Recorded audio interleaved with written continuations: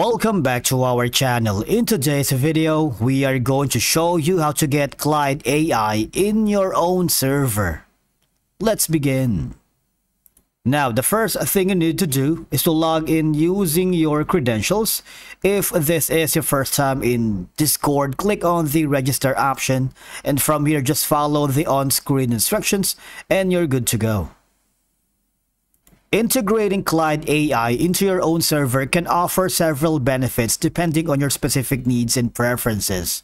Because for one, Clyde AI is designed to enhance communication, productivity, and engagement within your server or community. So essentially, the only thing that we need to do to get Clyde AI in our server is go to this option.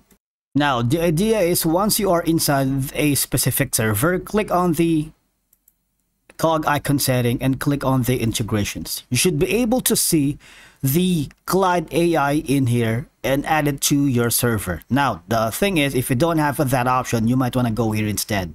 Now, this is going to be what Clyde looks like. If you already have it added in your server, congratulations, because you were successful in adding it. But the problem is if you don't have that option, all you have to do is wait for an invite.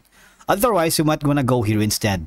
Go to the Discord support center, because from here you need to ask one of the live agent support representative to inquire on how to get Clyde AI in your server, because you've done all the necessary options but you can't have it on your server. All right, they may give you more troubleshooting steps and technical assistance on how to get Clyde AI in your own server. You don't have to worry, because most of the time the support center here are accommodating and more than glad to help you out with anything regarding about your concern.